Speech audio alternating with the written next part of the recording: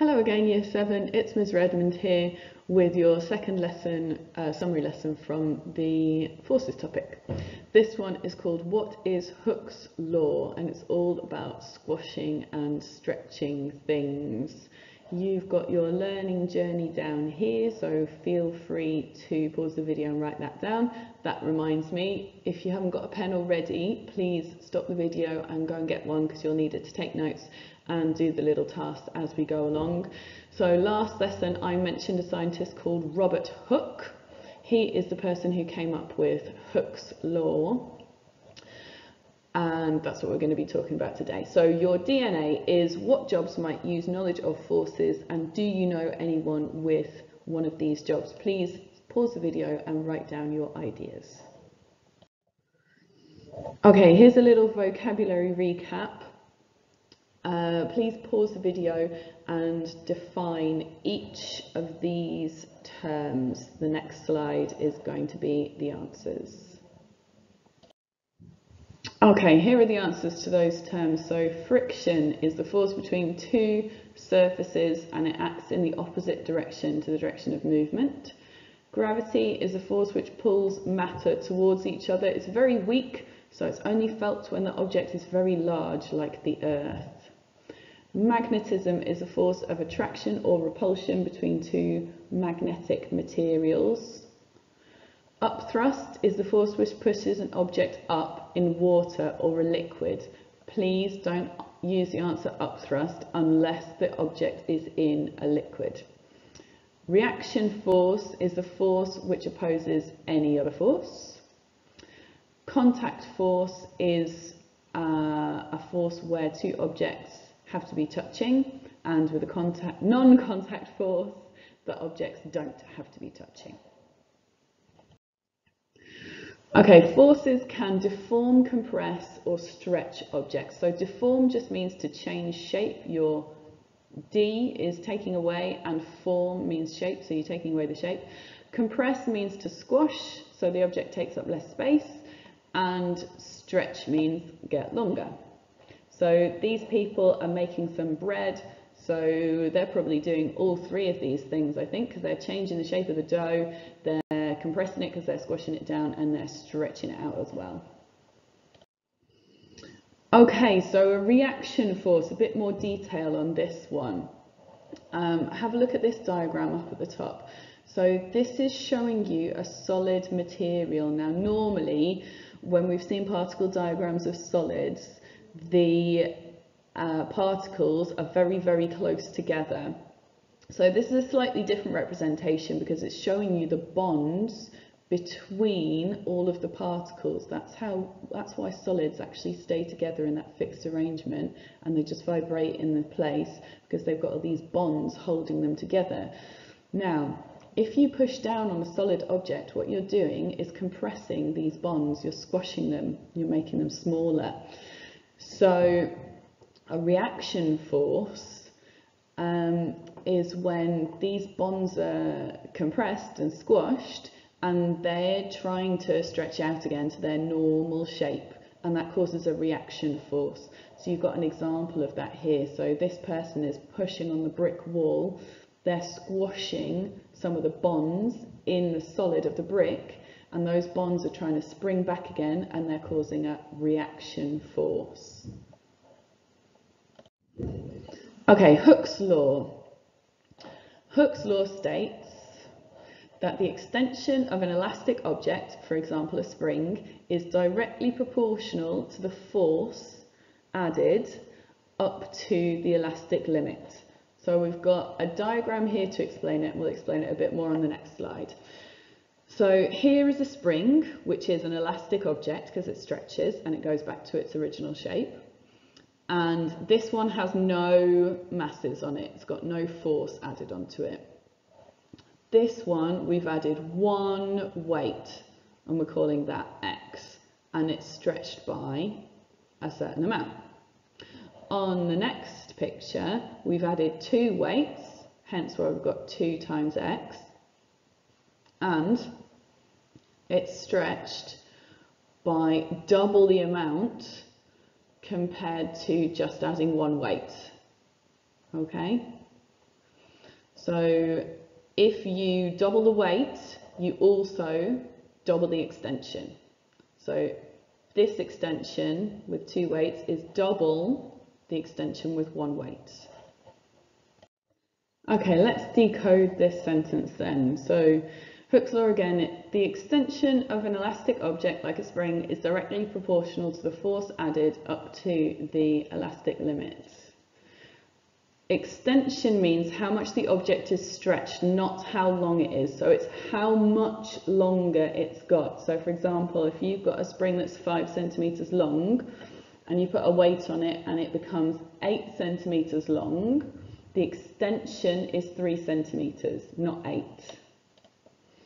Directly proportional means that when you double the force, the extension doubles. So in the example I've just used, you've got a 3 centimeter stretch when you add 1 weight. If you add 2 weights, you're going to get a 6 centimeter stretch. And the elastic limit is when you use too much force and the object breaks or won't go back to its original shape. So a spring might stretch dramatically and then not stretch anymore, or an elastic band or a hair tie might break completely. So Hooke's law, if you double the force, the extension also doubles until the object breaks or stretches lots and won't go back. So here's a person bungee jumping. So she's going to cause a certain amount of stretch on that bungee rope, a certain amount of extension. If you put somebody who's half her weight on the same bungee rope, they're going to cause half the extension. Tension is the force created when the bungee cord has stretched as far as it's going to go and pulls the bungee jumper back up again. So when she gets to the bottom of her bungee jump, the cord is going to stretch as much as it's going to go with her weight on it, and tension is going to pull her back up again. You also get tension from a string. Okay, so if you've been in school, you will have done this practical, hopefully. It's a really common one, you might get asked about it in exams. So we've got a clamp stand holding up, in this case, an elastic loop. And we've got a hanger with masses on here, and the masses cause a force on that elastic loop. And then you can measure the elastic loop with this ruler.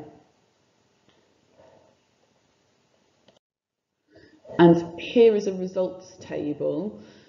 So down the left-hand side, you've got your independent variable, which is the force, and you're changing that by changing the number of masses on that hanger, 0 to 6. And on the right-hand side, right-hand column, you've got your dependent variable, which is the thing which you measure, or you could think of it depending on the independent variable, which is the extension. So if you don't put any force on the elastic loop, the extension is 0. That doesn't mean the length of the loop is 0, it means it hasn't stretched at all, obviously because you haven't applied any force. If you put 1 mass, it stretches, the extension is 2 centimeters, then 4, 6, 8, 10, 12. So you should be able to notice a pattern there. The extension is increasing by 2 centimeters every time. Or the other way to think of it is, if you double the force, you double the extension. So from 1 to 2, you're doubling the force, right? And the extension goes from 2 to 4. 4 is 2 times bigger than 2. Or if you do 3 times the amount of force, then you get 3 times the amount of extension, yes? 6 is 3 times bigger than 2, etc. You can pause this slide and write down those results if you would like to. Okay, here's a graph showing the same results. So you've got force along the bottom. Your independent variable always goes along the bottom of your graph, and you've got extension in centimeters up the side. The dependent variable always goes up the side of your graph.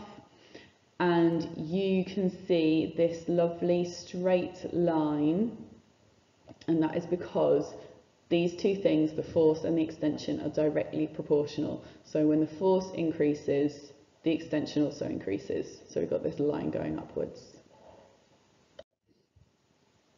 Here's an exam style question about this investigation. So you've got Leonie wanted to investigate what happened when you stretched a spring. She hung a spring on a retort stand and added masses to it. This is a diagram of her equipment.